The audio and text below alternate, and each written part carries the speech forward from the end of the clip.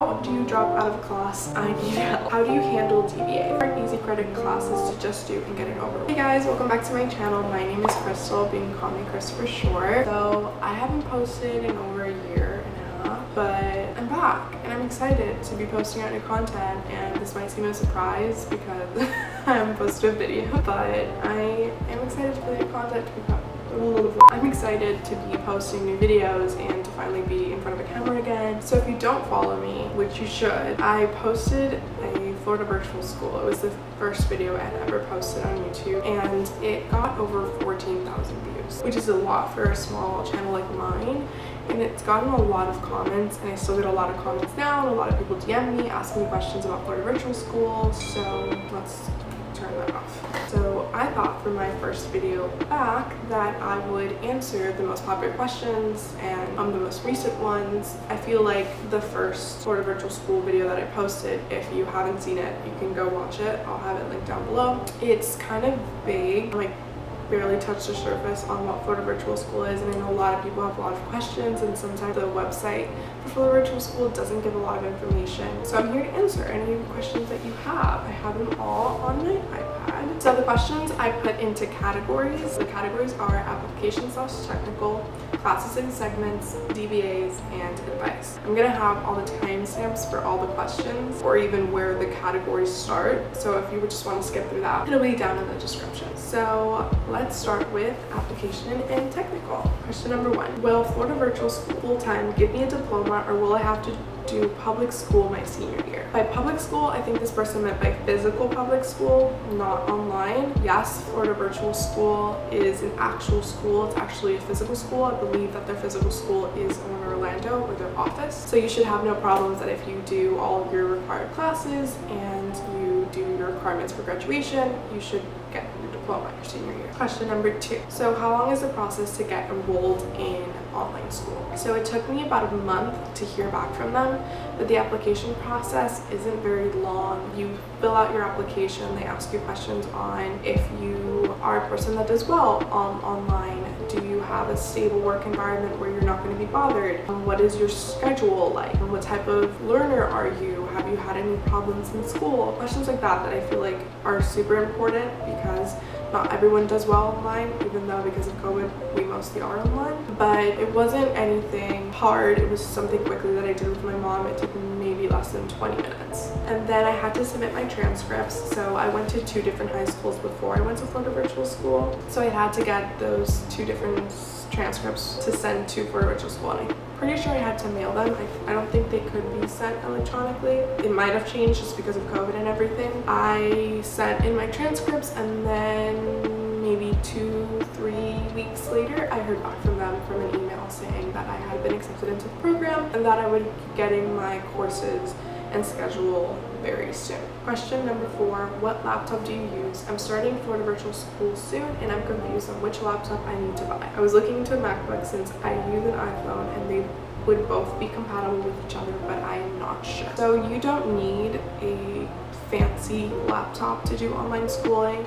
I had a MacBook 2011, MacBook Air from 2011, and it was slow, but it worked perfectly fine as long as you're able to access the internet and do a Word document. I do not recommend using a phone or an iPhone. I just wouldn't work. I don't see how that would work, but you could get away with using a tablet that has a keyboard. Not a small little Kindle, but like an actual tablet that will go on Safari or has web, and you can attach a keyboard, and that would probably work fine as well.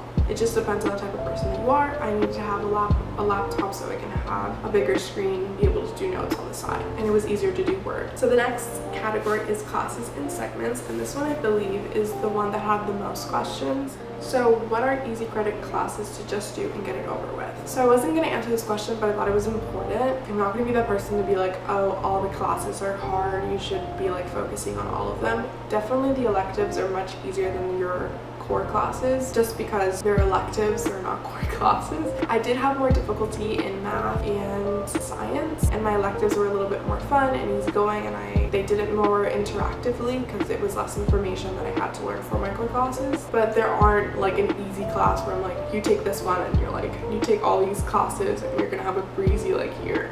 it's like not like that. So can you access your classes on the weekends like on Flex? Yes. Florida Virtual School full-time is 24 hours, 7 days a week. You are responsible for your own learning, so you can log on whenever you want to do work. You want to log on a Saturday at 3 in the morning after you binged on Netflix? You do that. Like, no one's gonna be like on you and being like, oh, you haven't logged on today. You're logging in from 2 in the morning to 5 in the morning. Like, what type of schedule is that? Like, no one is gonna be, I don't even think that they can tell what time you've logged on, but it's definitely available all time of day. There's no restrictions. It's like you're 100% online. However, your teachers are only available Monday through Friday from 8 to 3. Some of them do later. Some of them are only from 8 to 12, 8 to 2, something of those sorts. It depends on the teacher and their schedule. So that's the only time where they're going to be able to answer your questions. You're going to be able to text them or call them, or they're going to be answering your emails or checking work. So please keep in mind that if you are going to be doing work after that time, you're not, and you have a question, no one's going to be there to answer it until the next day. How do you drop out of class? I need help. If you're on Florida Virtual School full-time, this doesn't regard to Flex. You can drop a class in Flex, but you cannot drop a class in Florida Virtual School full-time. I think, do not hold me accountable to that. You can switch out of a class if you're early, like if you just started, but you cannot just drop a class in the middle of the semester if you're full-time, because that would be like dropping a class in a physical school. Like, you can't just be like, oh, I don't want to go to my 6th period. I'm just going to leave and go and only have 5 classes. You're kind of stuck with your schedule after they've set it on full-time. Sorry.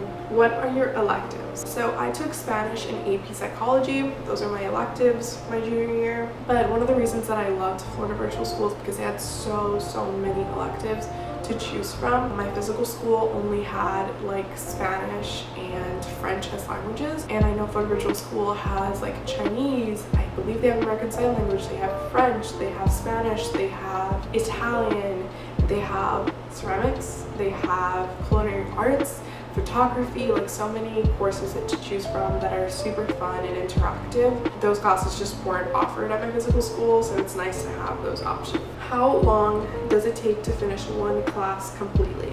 So for Florida Virtual School, I believe it is 36 weeks. You are taking your segment 1, which I'll get later into the video of what segments are.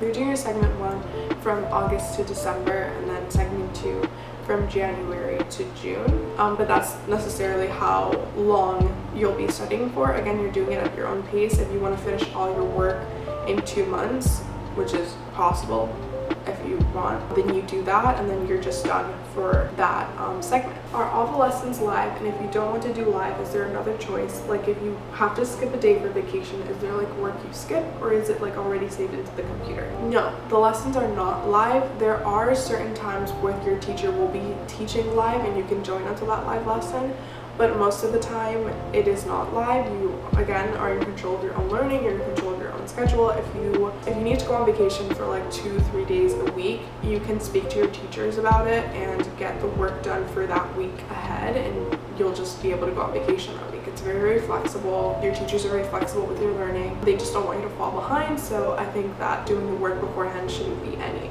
issue. So last questions in this segment is, does FLVS have summer courses? Yes. So FLVS does offer summer courses. They don't offer FLVS full-time during the summer because no one in a physical school is in school during the summer unless you have summer school. But they do have FLVS Flex, which is just part-time, and you can take some summer courses to get ahead in your schedule, or for fun, or any electives that you want, or any classes that you need to repeat. So the next category is DBAs. Before I even start on answering the questions to DBAs, I think I should give a little quick lesson on what a DBA is. So DBA is a discussion-based assessment. It's what you usually take before you take your exam for that unit. So after every 4, 5, 6 chapters or so, you will have an exam, but before you take your exam, you will take your discussion-based assessment. It is just a way for the teacher to know what you have learned and what you know before you take an exam. So it's a way of knowing if you are ready to take your exam or if you know the material before you even start your exam. Is the lesson taught together with other students? Because I have FLVS and my teacher wants me to join an online DBA session, and I'm hoping it's not a video chat. And teachers more or less do it two ways. They either will schedule one with a bunch of students at a time, and you'll log on at that specific time, and you'll log on, she'll ask questions, go over the material, go over the few chapters that are going to be on the exam, and then you'll do a worksheet either separately or with your group of students. It's like a chat. You'll answer some questions on the chat, but it's more or less a collaborative assignment. Versus as some teachers do DBAs on the phone. You'll schedule a DBA privately with your teacher at a certain time on a certain day before you take your exam, and she'll ask you some questions on the material and more or less answer your questions on if you have any questions before taking your exam. It's an important way for your teacher to know if you know the material before you're taking an exam, because they don't want you to fail. It's like a mini quiz before you take your exam, so definitely study for it. How do you handle DBAs? You definitely should study and prepare for them.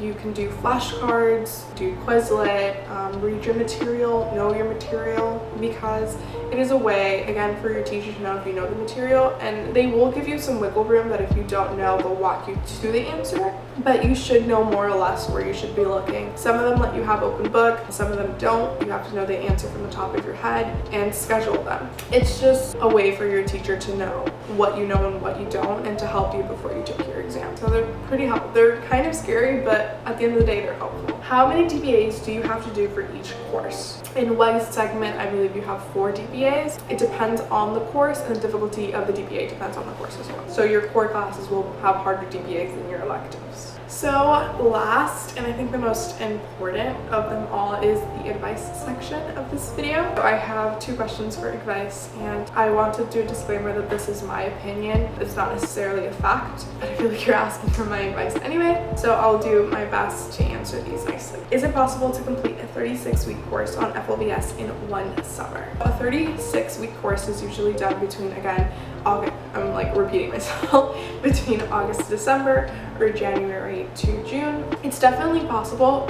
Speak with your academic advisor on if they will let you take a 36-week course in the summer. I've never taken a 36-week course over the summer, and I don't know anyone that has, but it's definitely possible if it's the only course that you're taking and you're spending at least 4 to 6 hours on the course, because it's a lot to be only taken in 2 months. But it's definitely possible if you put your mind towards it and this is what you're doing, that's the only course that you're taking, or you're repeating this course, or you just want to get ahead. It's definitely possible. And last question in this video. Hey, I have a question. I'm here to answer it. I really liked your video. Thank you. I do Florida virtual school, and I get homeschooled halfway through the year. And for 7th grade, and it's hard for me to keep up. Do you have any advice?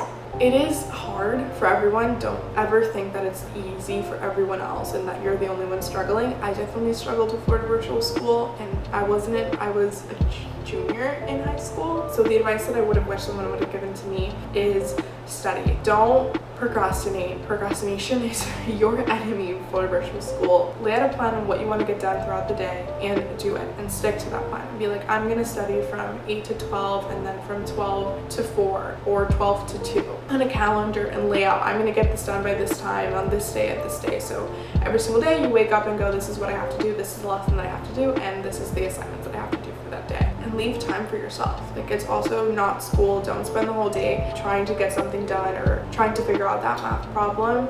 Take some time, walk outside, take a breath. Like, sometimes I felt that it was overwhelming just because I was in control of my learning, and I felt like I wasn't doing enough. But you are your own pace. And if you don't feel good that day, don't do a lot of work that day. Take a breather, breathe in and out, do something fun, go outside, play a sport, go to the pool, go watch your favorite show on Netflix. Florida virtual school, it's flexible in that way that if you want to advance, you advance. If you want to take it a little bit slower, you take it a little bit slower. So I hope I answered all of your questions in this video. If you have any other questions, please feel free to leave them down below, and I'll try to get to them as soon as I can. I might even do a part 3 if there are enough comments on this video, just to further explain any more other questions that you have. But that is all, and click the like button if you want to see any more of these videos or more content in the future. And if you like me, you want to see me more often, please subscribe to my channel, as it's going to be a fun ride putting out more content and filming more videos, and I'm truly excited to what I have in store for you guys. Bye!